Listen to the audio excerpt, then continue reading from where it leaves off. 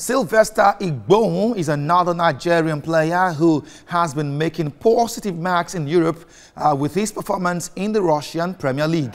After a bright start to the season with 10th placed FC Ufa, Igboun joined Dynamo Moscow for the rest of the season. Sylvester Igboun now joins the news live from his base. Sylvester, let me start by asking you, why did you make that loan move from FC Ufa to Dynamo Moscow, and what impact do you think this would have on your football career?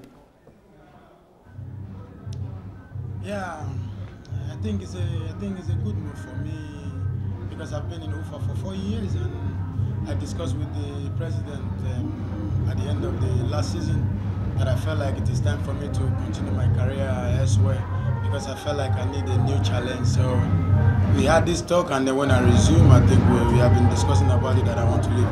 I got some offers. I got some offer from Saudi and from up to some like 2 teams in Russia. But then I think Dynamo was the one who showed the big interest in me, and I think it's a good step for me to go to a club that have a big history.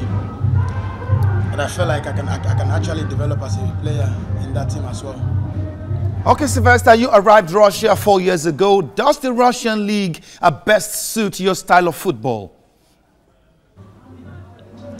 Yeah, I mean, the only league I played before Russian league is Danish league, and I think Russian league is more active than the Russian league and than the Denmark league. So, and for me being in Russia for 4 years, I feel like it's a good thing for me to stay back because, like I said earlier, I've got some offer from outside Russia, but I decided to stay back in Russia because I've been there for 4 years, and I think it's a good idea for me to stay more there.